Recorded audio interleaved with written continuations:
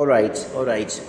Nkomyewo, yes, nkomyewo nate mu video yaffe endala olunaku olwaleero era nga bulijjo nkomyewo nkutegeeze biki ebifudde mu ggwanga erya Uganda eyo gy'otabadde gy'otaategedde nkomyewo bikutegeeze wabula okusingira ddala basereebu bo biki bye boogedde nga gy'ositedde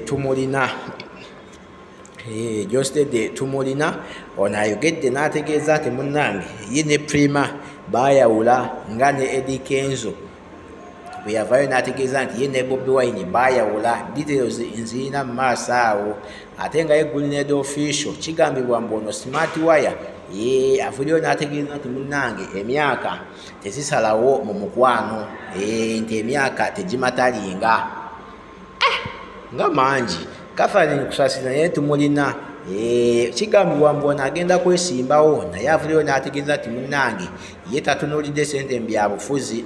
Details nziyina nga ne Fiki Gaza ne Ava Peace nabo mbayina wabula nga sinnakutwala eyo gy'osooka okubuuzaako nti wasuze otya. Kansubire nti wasuze bulungi era kansubire nti kigenda bulungi gy'otuusizaako engalo olunaku olwaleero. Kansubire nti buli kimu kigenda bulungi ku saidi yo nga bulijjo nkomyewo n'amawulire mangi nnyo nini ddala nga bwe kyolina okukola ku subscribinga, ku likinga, sharinga, commentinga, kuteekako notification bell osobole okulabika nga ofuna okutegeezebwako buli beteekayo video endala. Kale katugende mu maaso. Nyo okutegeeza nti Josted avuddeyo n'ategeeza nti tasobola kuddamu kudeetinga Prima, tasobola kuddamu kudeetinga mama w'abaana be. Omuyimbi ono Josted avuddeyo n'ategeeza nti munnange tasobola kuddamu kudeetinga Prima. Kale ng'ono bwe yabadde aliko interview gy'ali mu kukola n'omusajja eyamwagalira omukazi amanyikiddwa nga Mr. Henry, ono yannyonnyodde n'ategeeza nti munnange ye kati afokasinze nnyo omukazi gwali naye era maama w'omwana we amanyikiddwa nga Hindu. Kale nga tewali chance yakudda mabega. Ono yannyonnyodde n'ategeeza nti ye ne Hindu balivinga obulamu obulungi, kale nga tewali nsonga lwaki aba ayagala okuddayo adeetinge Prima Kadash. I don't look back. I can never return to where I left. I'm happy and very content with the woman I have, and I can never see myself going back to Prima. Nti situnula mabega era sobola kuddayo mabega wa gye nava. Ndi musanyufu era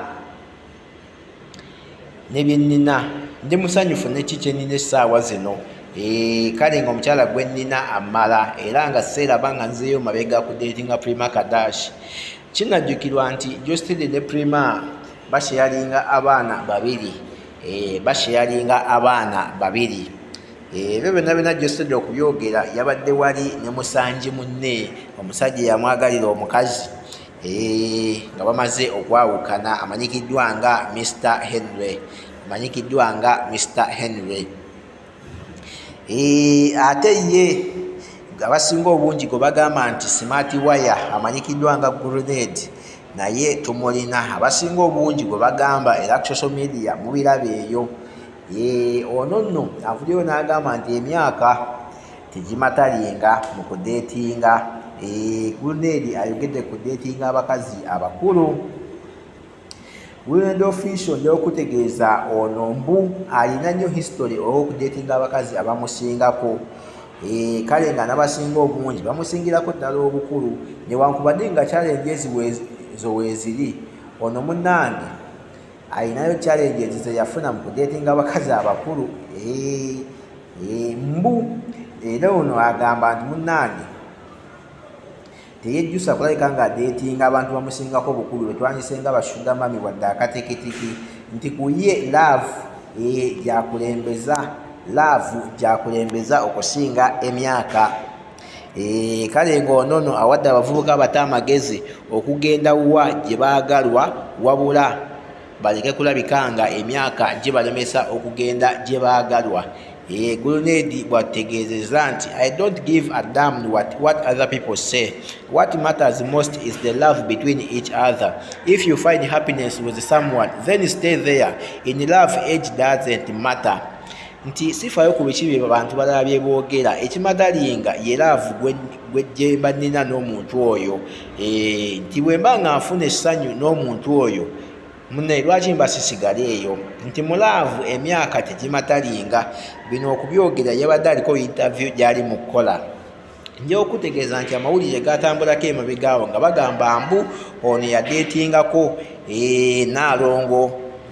Naalongo Donizera ate ngera yadeetingako ne Naalongo omulala ng'ono nno yali mukyala wa AK47 mbu amawulire gatambula nnyo wabula sigenda kukulwisaayo eyo ngenda kujjayo ate nkwongereyo mawulire amalala nja kujjayo nkwongereyo mawulire amalala era nga wano Catherine Kusasira tumulina Catherine Kusasira tumulina wano tumulina bulungi nnyo alina byayogedde ku sente eziri mu byobufuzi abantu bagamba ono nno zatagetinze abantu bagamba ono nno ezo sente eziri mu byobufuzi zatagetinze newankubadde ye abyegaanye njagala okuwa details era tugenderewo obutereevu mu details Yokutegeeza Catherine Kusasira avuddeyo n'alangirira nti munaye ajja kuba yeesimbawo kuba woman member of parliament wali mu Buyukwe district era ngo yategeeza nti ajja kubeera atambulira ku tiketi ya NRM kale nga mwetegefu okulabika nga aleeta enkyukakyuka mu disitulikiti eyo mu disitulikiti eyo ono nno bwe yabadde aliko interview gy'ali mu kukola yannyonnyodde n'ategeeza nti munnange ye ayagala kulabika nga arepresentinga abantu b'e Buyukwe mu bwenkanya era n'ategeeza nti munnange ye tatunuulidde ssente mu byabufuzi I want to represent my people and bring their issues to the forefront. I'm not targeting money as some people say because I already have enough for myself. Nti njagala kurepresentinga bantu bange era ensonga zaabwe nzitwale wali mu parliament situnulidde ssente nga basinga obungi bwe boogera kubanga already nina ezimala. Nja okutegeeza nti nno agenda kuba afeesinga competition mu kalulu akajja ng'eyo nno gyayagala okwesimbawo waliyo amanyikiddwa nga Diana Nankunda Mutasingwa ono nno nga ye current minister wa state of office eya vice president naye bwe kiba nga kiri bwe kityo eno opinion yange Kusasira akalulu agenda kalya Kusasira akalulu agenda kulabika nga akalya Kusasira akalulu agenda kalya munsonyiwe kusawunjo yayitaayitamu naye tewali kyakkola njagala okwongera mu story yaffe egenda okusembayo mu vidiyo eno era nga wano Fiki Gaza tumulina Fiki Gaza ne Avapeace tumulina nga Avapeace alina byayogedde ku kolabo yaabwe gye bakamala okukola nga baaniriza Vybz Kartel ku kolabo yaabwe gye bakamala okukola nga baaniriza Vybz Kartel naye okutegeeza omwezi guno nga gutandika Avapeace yatiminga up ne Fiki Gaza bwe batyo ne bafulumya remix y'oluyimba olumanyikiddwa nga muziki era ng'oluyimba luno wetwogerera lukutta akati era nga lukuba ku platforms ez'enjawulo kale nga luno nno munnange n'omujamaica Vybz Kartel naye yasharinga oluyimba luno wali ku Instagram post ye yalusharinga ekyo nno ne kiraga nti munnange oluyimba lw'amaanyi newankubadde Avapeace agamba nti munnange Fiki Gaza ye yamusaba kolabo kubanga oluyimba yali alinamu interest mu kulabika nga baddamu okulukola naye era naye kyeyakkiriza kyatayinako buzibu. Fiki Gaza contacted me before and asked me to do a remix of the song, so I talked to my management who contacted him and he came through. That's how we dropped the song. Bwe batyo oluyimba bwe balukola oluvannyuma lwa Fiki Gaza okutuukirira management ye nga ayagala baddemu okukola oluyimba olwo era management n'emuyita bwe batyo oluyimba ne balukola. Oluyimba luno lulimu baana ng'ejaguza okuteebwa kwa Vybz Kartel okuva mu komera.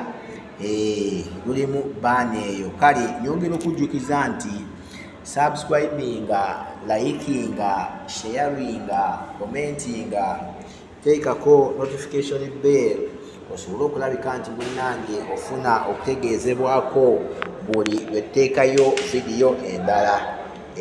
Subscribinga, likinga, sharinga, commentinga, teekako notification bell osobole okulabika ng'ofuna okutegeezebwako buli lweteekayo vidiyo endala. Musibe bulungi, mweraba.